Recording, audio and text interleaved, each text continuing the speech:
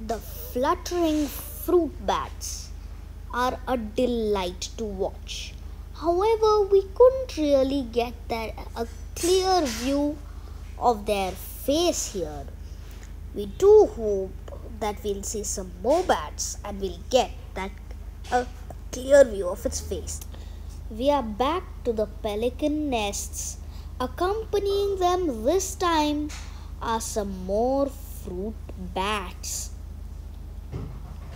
The fruit bats were totally unexpected and they were hanging upside down like typical bats. This is a black-headed ibis, which flew away quite soon. And here, if you observe closely, all the open-billed storks here are sitting in couples. But the painted storks like to sit in solitude. This one is sitting atop a tree like it's the king of the world. And you can see some more birds soaring past.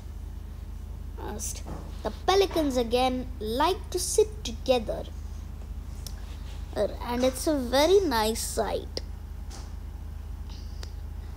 It's almost as if they're gurgling with their inside that mouth, and that pouch in itself is huge.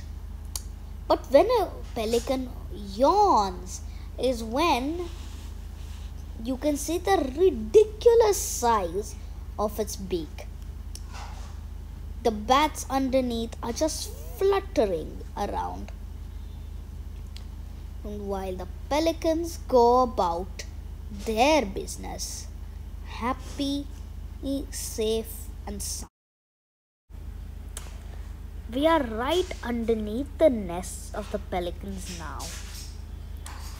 And it's one of the most beautiful sights that I think you could ever get to see. As we are about to finish our boat ride, a greater cormorant comes and greets us. We were seeing little cormorants all throughout this journey. Our first greater cormorant has appeared. Here it might not be visible, and as we are heading to the exit, we find a cattle egret going about its day. Because it's against the sun, it's difficult to see, but when it moves, you can see it. So hope you enjoyed this second visit to Ranganathittu Bird Sanctuary.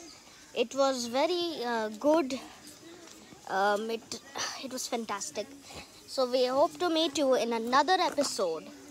Until then, bye.